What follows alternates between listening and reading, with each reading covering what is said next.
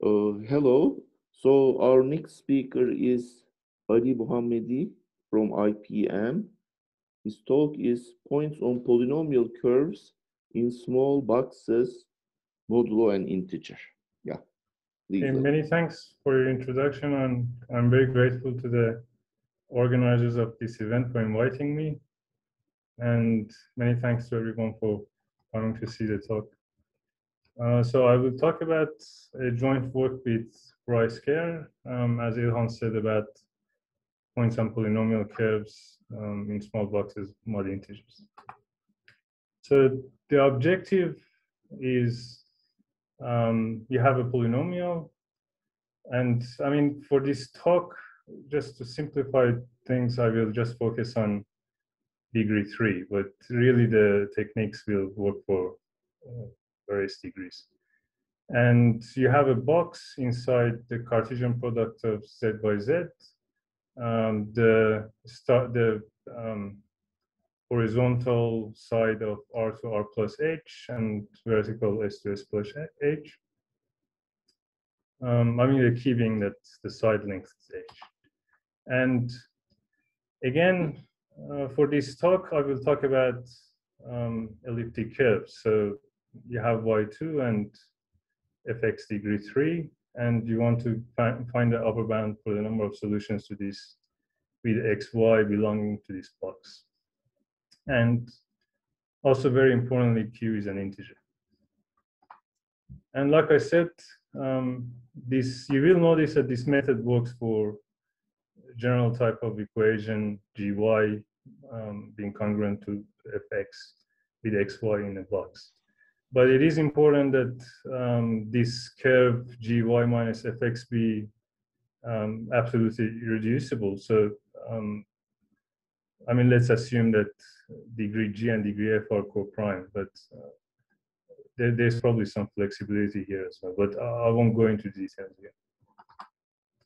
So known results over Z, we have the result, the famous result of Bombiri and Pila from 1989 that says that if C is an absolutely irreducible plane curve with degree D greater than 2, and you have some largeness condition on H as well, then they have this bound on the number of rational points on this curve inside this box, that being h to the 1 and d plus the O1.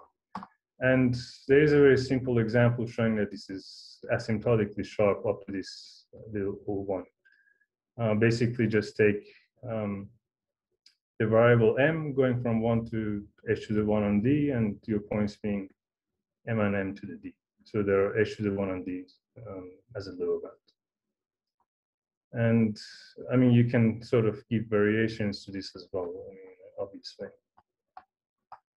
And over prime fields, say, you also have a bound that follows by Weyl bounds that, again, as appropriate to the context of this talk, if we are again considering elliptic curves, but again, Weyl bounds give something more general.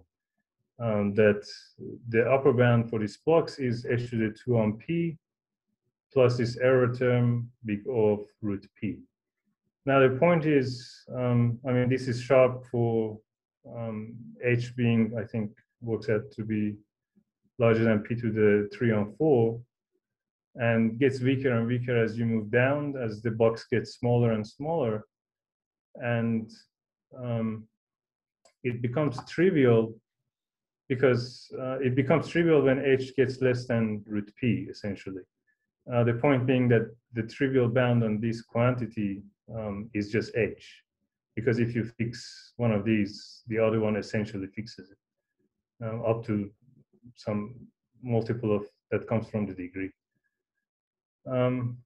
I should also say that in the results that are in the literature, there is also a flexibility on these boxes, so it doesn't have to actually be same size. I mean, in the previous slides, here we said Bombiri Pila 0h to 0h. I think there are results by maybe Browning and Heath Brown that give some flexibility here. And there are also results for higher dimensions. So instead of just looking at these two-dimensional boxes, we can look at three-dimensional boxes and 2D curves, or so on. But I mean, for this problem, we just stick with the boxes of the same size. And so, like I said, the question was what happens when the side length gets less than root p. And there was a relatively recent result of Chang, Siderolo, Guerra, Fernandez, Stralinski, and Zumola-Karagui in 2011 that showed, again, for this, they actually showed it just for these elliptic curves. So F here again, first of all, although in this talk we will show this result for arbitrary integers, they only showed it for primes p. And they really relied on this p being a prime. And so side length, again, h, same problem as before. They showed this matching upper bound to Bombiri and Pila, if you remember, when h is less than p to the 1 on 8. And they also showed some non-trivial and really good results up to p to the third. There are also some results relying on, so again, I mean, now the question becomes what happens between a third and a half. And there are some results from Fourier analysis covering that. But again, I mean, we just stick to this task. So what me and Bryce Kerr showed was the version of the statement we just saw. First of all, we allow p to be an arbitrary integer. But like I said, the method works for all degrees, but for this talk, we stick with d equals 3. So we're interested in this equation.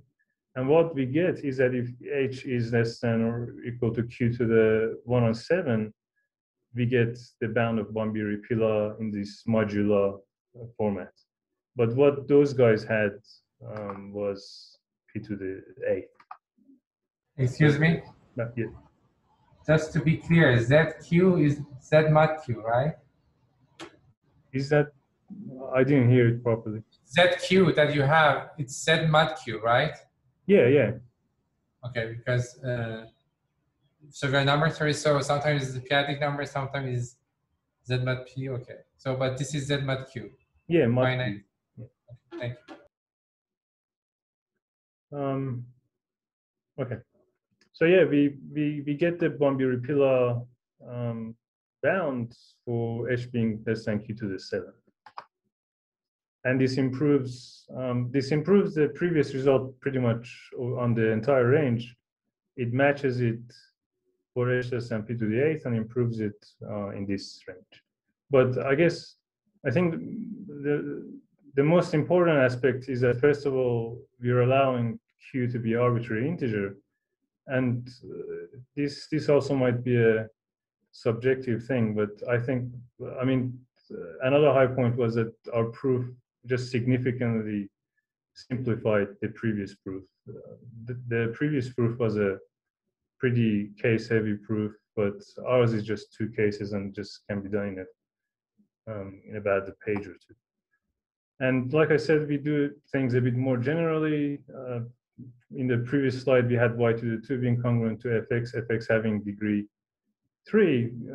There are other variations. The other variation that we put in the paper was this one.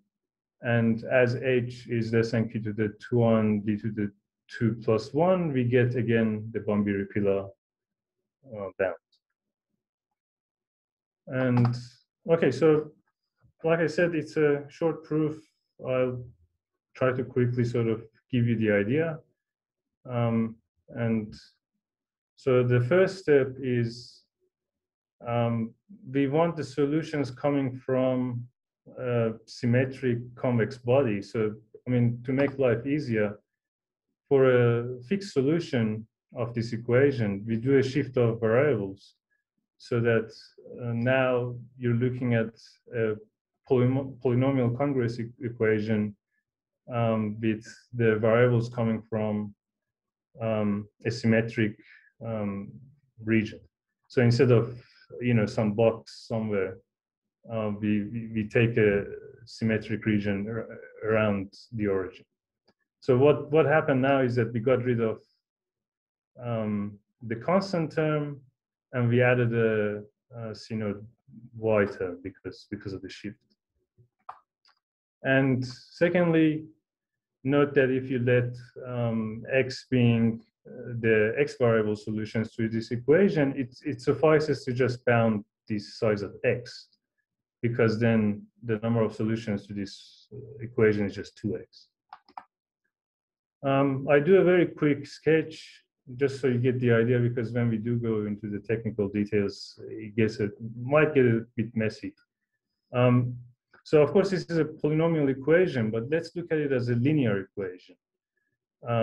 Linear mod q equation. So this y2, this really had 2 variables, but now we've turned it into 5 variables. So this x3 was x to the 3, x2 was x to the 2, and so on. This linear equation defines a lattice in Z5. Now the proof has 2 steps. Firstly, we find a convex body that hugely intersects this lattice defined by this equation. So we get a really good lower bound for it. This step relies on progress on Vinogradov's mean value theorem. You may have heard about it, the work of efficient congruencing by Woolley. Then using a completely different method, Borga and Demeter and Guth using the coupling theorem for analysis. The method essentially was bounding some exponential sums to do with question of Vinogradov, and the conjecture of Vinogradov was resolved. The first step is actually simple, but it does use heavy machinery. The second step is now we have a convex body and a lattice, and we have shown it has a big intersection. Then the next step is to look at the relative geometry of this lattice and the body. And here we, based on this geometry, based on this really abstract geometry, we split into 2 cases and proceed differently based on these 2 cases. So the first case is this lattice fills the body really tightly, as in it sort of uniformly fits it. So basically, I just want you to get the idea that if the lattice is really tight in this body, we can get a really good upper bound on this intersection. And this uses some results from geometry of numbers. I won't go into details in this talk. And the point being that in such a case, when the lattice is really well behaved inside this body, we get a good upper bound and we're pretty much done, because we had a good lower bound as well. But the point is that now let's say, when I say fits it tightly, say you have the Euclidean ball. Now just in five dimension, let's say. Just Z5, if you look at just Z5, the lattice, we say it fits it nicely. Because it's a really uniform lattice, and you can kind of get a good upper bound on the number of lattice points that sit inside this Euclidean ball. It's just essentially the volume of the Euclidean ball. But the observation that we made in this paper was that, and here, up to here, it's the same as the previous approaches pretty much, but then the previous approaches went into a multi-case analysis, which, I can't just say it now, but ours just goes into a second case and says, well, the other case is that if this lattice is not so well behaved and say it really stretches in one direction, then what it says is that the dual lattice is sort of well behaved now. And we can find a vector in the intersection between the dual lattice and the dual body. And this gives us a new equation. And what the this vector does, I mean, we will see the definitions, but this vector sort of has a property that when you look at the inner product of that vector and the lattice points, these all have very small inner products. These are essentially a big O1 size. These having a small inner product is having a small size, as in we have now a new equation where the size of this thing is very small. Instead of this C node A3, A2, A1, we have a new equation, and when you put these Y2, Y1, X3, X2, X1, you get small size. So what this says is that now we can turn this mod Q equation into an equation over Z, because then there aren't many choices. So this was a something plus some NQ, right? So now this N, there are at most big O1 choices for this N. And for fixing each N, we can now use one-Beery pillar. So they call this technique a lifting technique because we have brought our equation to Z now, and we can use one-Beery pillar. So, I mean, I hope you can sort of get the gesture, because as we go into details, it does kind of get more technical. So definition of lattice. Lattice is a discrete additive subgroup of the Euclidean space Rn. Its rank is defined by dimension of the linear space that it spans. In this talk, we will almost definitely just talk about lattices of full rank. Convex body is a set inside Rn. It is convex, meaning that if you take any 2 points, the points, as in the line connecting them, stays inside the set. It's open, bounded, and we say it's symmetric if A is equal to minus A. The dual lattice essentially extends the notion of dual vector space. So dual vector space is just a linear set of linear functions mapping a vector space to the field. And here we're talking about modulos over rings, and we ask that, and there is a one-to-one, when talking about vector spaces, there is a one-to-one between the vectors and the linear functions given by the inner product. So here we do something similar and ask that the set of all elements of Rn, so that the inner product of those elements with all elements of Z are integers. And again, this is the Euclidean inner product. Examples: the dual of Zn is just Zn, and for every scalar, the dual of dilate of the lattice is the inverse of that scalar times the dual of the lattice. And so, for example, you can see if your lattice is 2Z2, then the dual becomes half Z2. And I mean, the point of this picture was that, you know, this compactness that I talked about, this tightly packedness, is inverse with a dual lattice. So as your lattice gets more dilated and less dense, the opposite happens with the dual lattice. The dual body is defined as, given a body, all elements of Rn, so that the inner product is small, is less than or equal to 1 for all Z in that body. Examples: the Euclidean unit ball is self-dual. If you consider the box minus 1 to 1 in 2 dimensions, then the dual of it is just this polytope given by this equation. And this sort of extends to this higher dimensional sort of more general box, that the dual of this, the dual body of such a box, is just elements x1 to xn, so that the absolute value of x1 times h1 and so on is less than or equal to 1. this is of special importance to this talk. Now, getting back to this duality with lattices and how what our notion of, as in we now make it more rigorous what we mean by when a lattice is uniform and well behaved. And that's done through this notion of successive minima. So a success, so in n-dimensional lattice in Rn has n successive minimas, and the first one is you take your body and you keep dilating it by these scalars.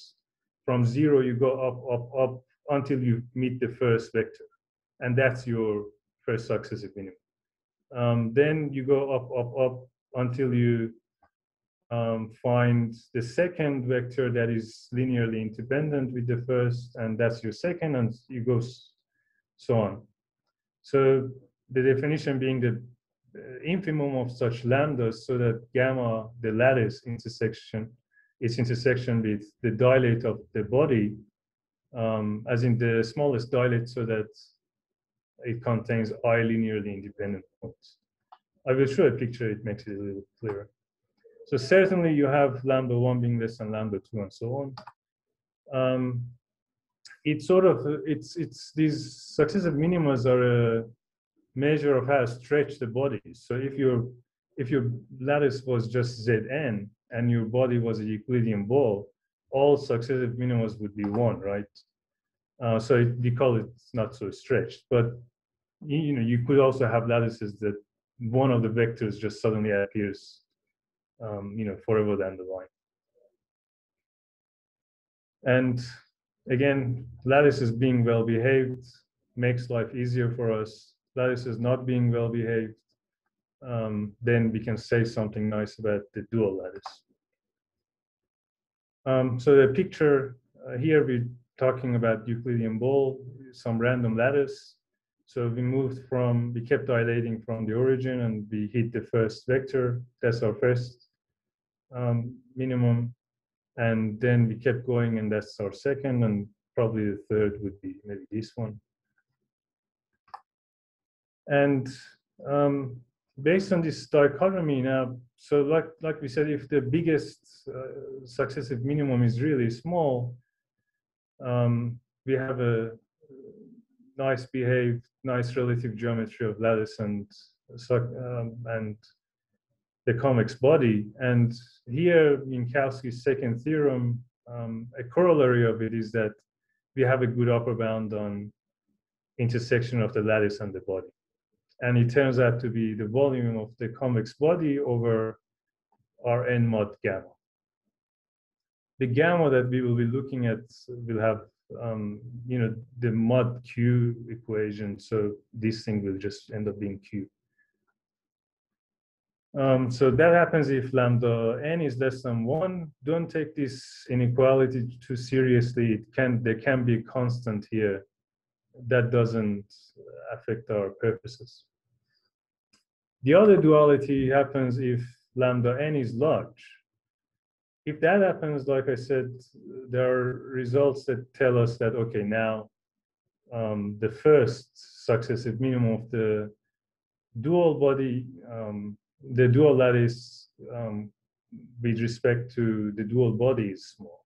So here it gives us a vector in this. I mean, the entire point is that we will find a vector that has very small inner product with all the elements of our original lattice and body. So this is the duality that we'll rely on.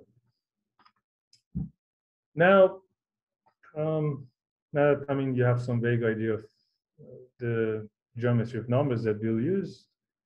We go into the first step of the proof, which will use the progress on Vinogradov's mean value theorem. It says that if you have such equations, so first of all, take some k, fix some k.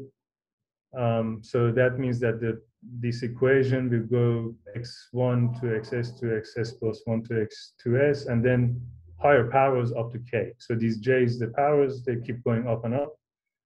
And then having fixed your k, then there is this constraint on S, how many variables you can have. And whether these constraints on S is sharp or not, I doubt it, but this is the limit of the approach that Vinogradov set out using these estimates of exponential sums. And it was Borgen, Demeter, and Guth and Woolley using completely different methods that resolved this conjecture. And what this result says is that the number of solutions to such equations can pretty much just be the trivial ones. So if you take x1 to xs and you just copy paste it here, these give you x to the x solutions, right? So what they have proved and what the conjecture said was that the number of solutions, even if you add these extra variables, doesn't really change it, just by a factor of h to the little 1. We will especially be interested in this for powers of 3, so we will fix k to be 3. This will allow s to go to 6, so 3 times 4 on 2. And it will give the solutions to these equations being chi to the 6. Chi to the 6. So as in x1 to x6, x7 to x12, then the next power of the same equation, then power 3 of the same equation. So like I said, the corollary that we'll use is this. Something tricky that I've done is that, so here we had 1 to h, but it's easy to see that these solutions are invariant on the shifts of the variables. And so we just, again, for our purposes, this is more convenient to have minus h to h. Okay, now we can start the proof. Define these intervals minus 6 h to the j, j being 1 to 3, to 6 h to the j. Again, this is a symmetric convex body, the Cartesian product of it. And remember, this chi was solutions from our original polynomial equation. So for each xy was something that solved our equation that we originally had. Now consider these three tuples that we form out of these. As we run through these solutions to that polynomial we had, so x1 to x6, x1 to the 2 to x6 to the 2, and so on. So what we want to do is to find the lower bound on S. How many distinct such three tuples do we have? And by doing this, you are really trying to maximize the intersection between the lattice defined by that linear equation that we got from our elliptic curve with this convex body. Okay, to do that, write I of this x tilde for the number of distinct solutions to this equation. So how many such distinct three tuples satisfy being equal to some x tilde? We will use Cauchy-Schwarz. The first moment of this representation function is just chi to the 6. This is trivial because we're asking how many such three tuples satisfy being this for some x inside S. I mean, that's trivial that you're counting all 6 tuples. Now we look at the second moment of this representation function. Now this is precisely this equation. So x1 to x6 satisfying x7 to x12 equaling x7 to x12. So this was resolved by Borgen, Demeter, and Guth, and it gives us again x to the 6. And Cauchy-Schwarz tells us, I mean, we saw this. Cauchy-Schwarz tells us that this, I mean, 1 times this thing. So we get S, which is the support of the sum, times second moment. We just gave an upper bound for the second moment. We want a lower bound for size of S. And so we have at least chi to the 6 times some small factor of 3 tuples lying inside this convex body, which is a Cartesian product, I1 having length h, I mean almost h, I2 having length almost h to the 2, and this having length almost h to the 3. Such that, as in we have a lot of solutions to this linear equation for some y1 in I1 and y2 in I2.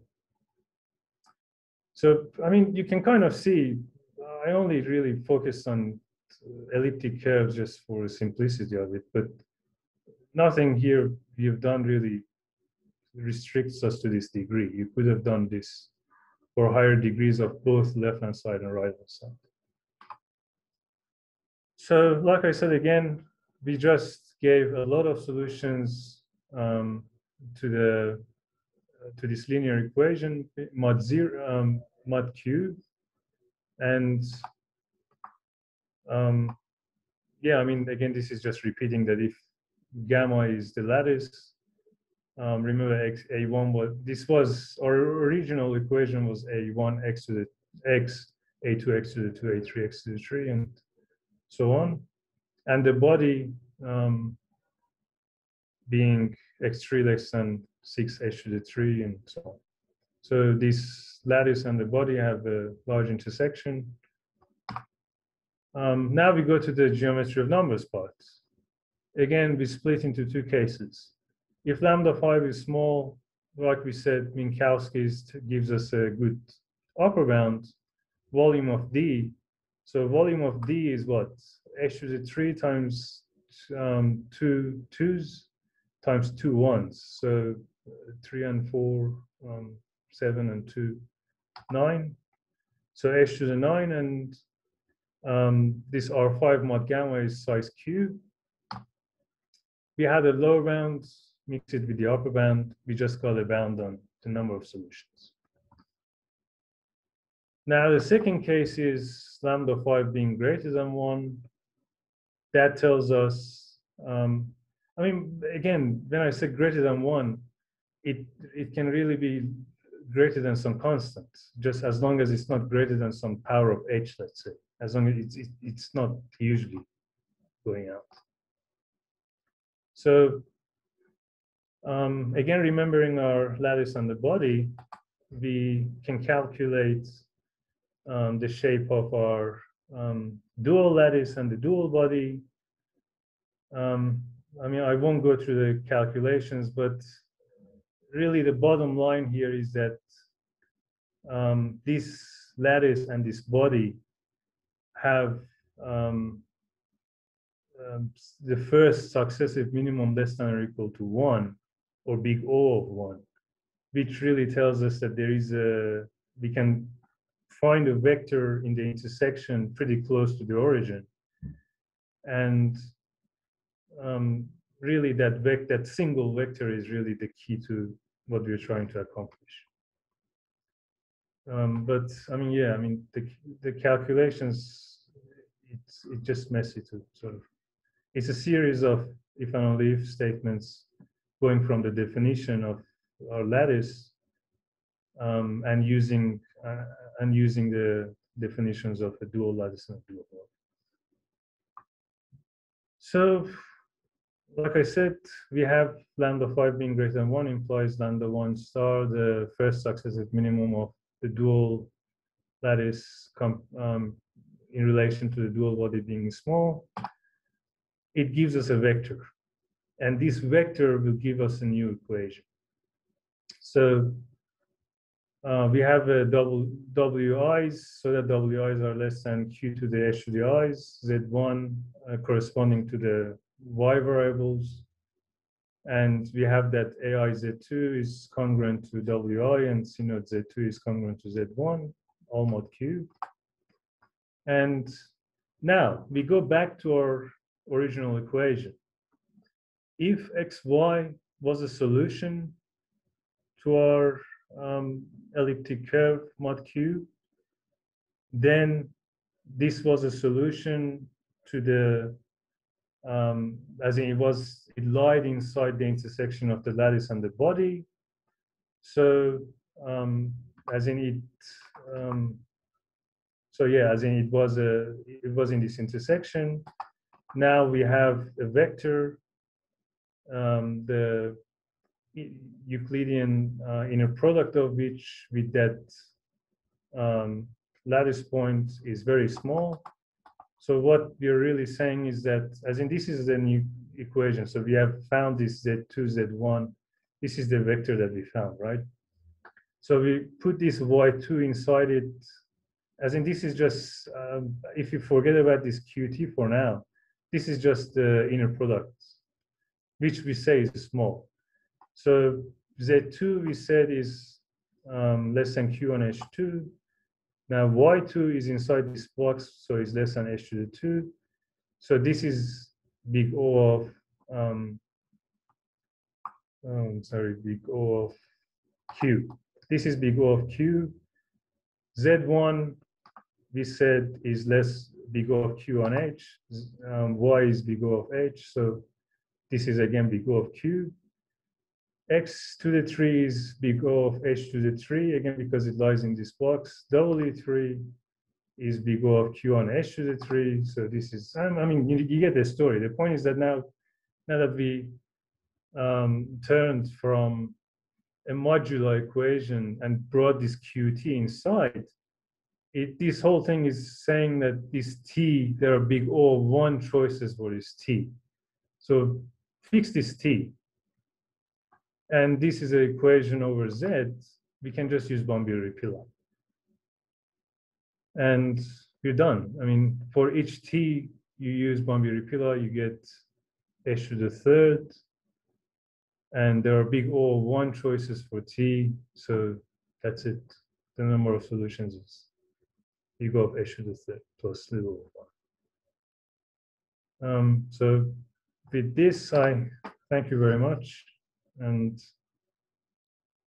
I mean, if you like, I can sort of go over the details, but again, but really the point was that if the lattice is not, we found the lattice, a body, we found a large intersection between them. You look at the geometry. If the geometry is nice, if the lattice fits this body nicely, you get an upper bound, you're done. If not, you look at the dual, you find a vector that gives you a new equation, helps you lift your modular equation over Z, you apply Bombay-Ripila. And this, like I said in the paper, it was just a 1 or 2 page proof. So I hope you enjoyed it. Thank you very much.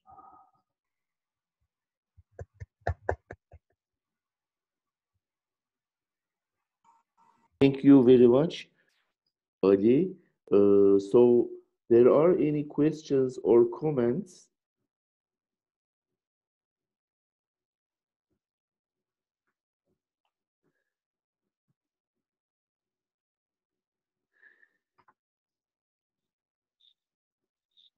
So let's thank our speaker, Ali, once more. Thanks again. Thank you.